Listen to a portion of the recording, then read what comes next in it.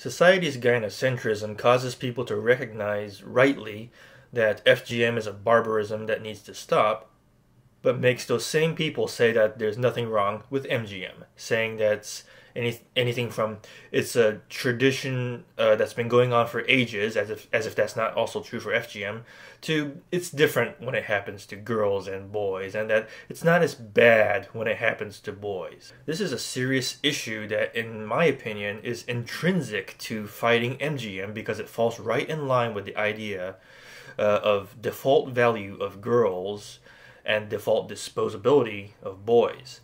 I will reference this again at a later point in the video, but I want to get this out of the way really quick because the subject of today's video applies well enough to the genital mutilation of both sexes. Genital mutilation is excused by its practitioners as a way to proclaim to the world the gender of the child, for when it's done to the male child as well as the female one. When it's done to girls, it's this sick welcome to womanhood. When it's done to boys, it is treated as a likewise sick rite of passage for becoming an ideal man physically, done at mere 8 days of living, if not immediately after birth. Considering the motives of genital mutilation, however, there is a sick irony that can't be missed. The core motives for FGM seems to be modesty and control of the women's sexuality, with intact women generally regarded as dishonorable prostitutes. Egyptians performed the practice lest sexual desire is triggered when genitals rubbed against clothing, for instance. In the Western world, in the 19th century even, there have been doctors who prescribed the procedure supposedly to fight masturbation or as cures for nymphomania. With regards to MGM, the motives tend to run parallel. In any given culture that has practiced it in history, a disturbing amount at that, the motive was to suppress male sexual pleasure as well as to discourage masturbatory behavior.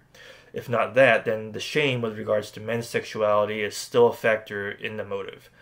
Cleanliness is often a cited excuse, whereas we ought to know by now that any man with a sense of bodily integrity and proud ownership of their physical self, if even that, can clean their genitals just fine.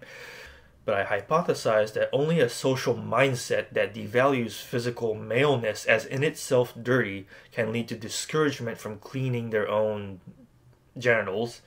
And tribes, because tribes are certainly geniuses, right? Thought circumcision was the solution to that, apparently. Inflicting more punishment on an already unfairly maligned part of the human body. To those that practice it on those grounds, these are allegedly the positive reasons. There have been negative grounds for male genital mutilation as well, historically, in particular the humiliation by the symbolic castration as inflicted on one's enemies or slaves. In corollary with the reasons actual castration has been performed in history, this symbolic castration also amounts to the feminization of the male victim in question. Let that sink in. The very reason to humiliate, shame, and feminize men who were enemies is the same procedure not only performed as an initiation into an idealized manhood, but done so at so young an age, it couldn't possibly have the means, intellectual or physical, to defend himself. Infant male genital mutilation, euphemistically referred to as circumcision, is an attack on a given male's potential sexuality for being male. It is the symbolic castration designed to mitigate and suppress the male sex both physically and metaphysically. It is in fact traditionalism's equivalent of the radical left SJW's own mitigation of the biological gender of children that they've decided are transgender. All the arguments I've made just now can easily be applied to FGM as well. FGM's motive clearly has that it's been meant to mitigate and suppress female sexuality for being female, and to use that as an initiation into a sort of idealized womanhood, socially accepted womanhood, shall we say. The argument from cleanliness is also applied as excuses for FGM as well. It can be said that the female body is seen by the practitioners' cultures as shameful or sinful, and therefore this sense of shame and lack of esteem of the physical female self leads to its own uncleanliness, a sort of fear of cleaning or sanely and regularly dealing with it which leads to more uncleanliness, going in sort of a cycle. I know this sounds kind of like a sort of out there, sort of a hypothesis, but I think I make sense. I hypothesize this to be true for men, and the same must be true for women, I think. If history has to answer for anything, it's the abject fear and resentment by tribes, societies, and cultures of the very idea of sex in its physicality. The sexual man was shamed and mitigated as a sexual man. The sexual woman was shamed and mitigated as the sexual woman. Symbolic castration to fulfill an idealized, broken form of masculinity, and the same is equivalent for women, for a broken form of femininity. It is clear to the compassionate and rational-minded that bodily autonomy is for both boys and girls, but I must bring up the fact that of the subject at the start of this video to remind the viewer that sadly this is not a fact that is sunk in by and large. Gynocentrism, be it that of traditional conservatism or morally bankrupt social justice ideology, is an intrinsic factor to the problem of infant male genital mutilation. Both forms of gynocentrism influences two patterns of social behavior. One, to defy the agency of the male child for being male and to mold it into a form of idealized creature that it didn't consent to be, for purposes of both mitigation of masculinity and making it a socially acceptable form of masculinity at the same time, as I have just established here, together kind of amounting to a broken, sacrificed form of masculinity.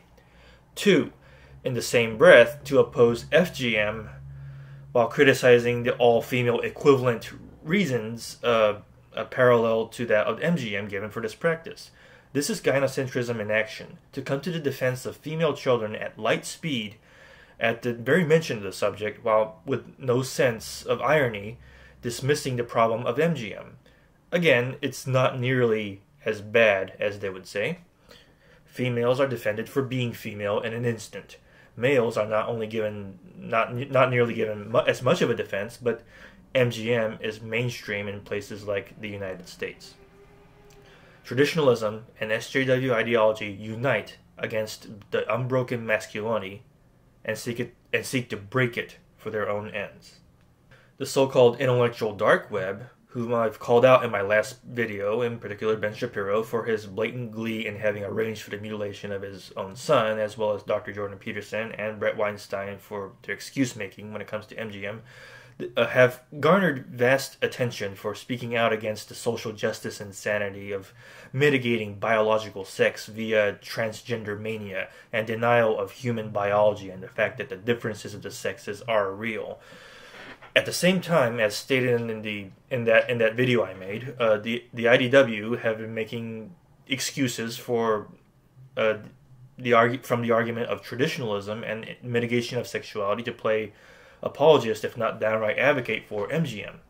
And yes, you guessed correctly. The very same people who likely will rush to the defense of girls like a white knight with warp nacelles on his horse and speak out about how terrible FGM is, they're the very same people. But again, it's not the same as boys. It's not nearly as bad, they say. So a bit of a tangent here. A commenter on my video about the IDW on YouTube linked me to an article from Eric Klopper's website about a conversation he had with two more members of the IDW, Sam Harris and Brett's brother Eric Weinstein. Joy. Reading the article, it was pretty clear that this gynocentric bias is ever present in both Harris and Weinstein, as both jump to their default critical stance regarding FGM.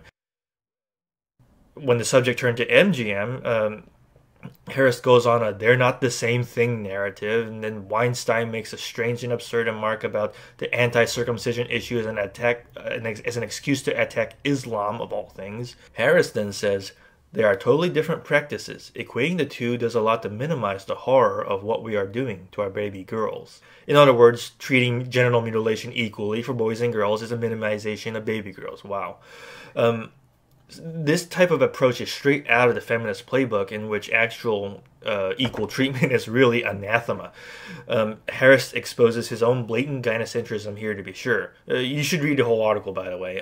Eric Klopper's responses are all proper and truthful, but it takes quote-unquote intellectuals like Harris and Weinstein to weasel their way out of admitting that they were flat wrong. By the way, Mr. Eric Klopper, if you're by any chance watching this video, please reach out to me. I'd love to have a video conversation with you or something to put on my channel. Alright, so tangent over on that one. So, but back on track here. The point is that tradcons, despite all their criticisms of the insanity of child gender bending and the advocacy of puberty blockers and basically irreversible treatments, advocate their own form of gender interference and disdain for the biological sex as it is. To any of you in the intellectual dark web who are listening, you say that biological sex and sex differences are real. Okay, fair enough, you're right. Will you ever be so bold as to advocate for not breaking biological sex as it was originally intended, and to advocate for the autonomy of all children, no matter what their sex? You may already do that for girls, at least in the context of FGM. Would you be willing to do the same for men, for boys? I didn't think so. To you who are the audiences of the intellectual dark web, consider this, please. They aren't the male positive figures you may think they are most of the time. You think they praise masculinity. They want to break it, as a matter of fact, no less than the feminists. If you want to take men's issues seriously, if for some reason you must point to this intellectual dark web as a source for that kind of insight, for goodness sakes, don't let them be your first source, and be critical about it. Like, kind of take it apart and see if they work or not. Because the way I see it, they want to mitigate you and your masculinity. They want you broken physically, spiritually, and sexually. No less than the radical left.